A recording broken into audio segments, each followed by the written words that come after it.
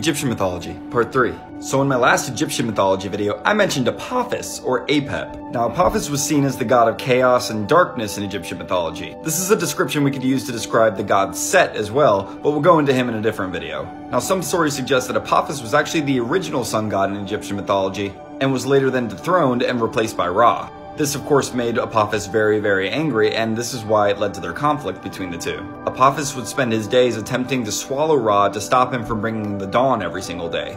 In order to beat back Apophis every day, Ra would need some help. He would enlist the help of several of the other gods of Egyptian mythology to travel with him on his solar barge to help beat back Apophis. In some stories, we actually see Ra devoured by Apophis every single day, only for him to transform into a cat and then slice his way out of the great snake. This making sense because in Egyptian mythology, snakes are seen as natural enemies to cats, and cats are constantly seen as guardians and protectors in Egyptian mythology. Leave a comment for who you think I should talk about next.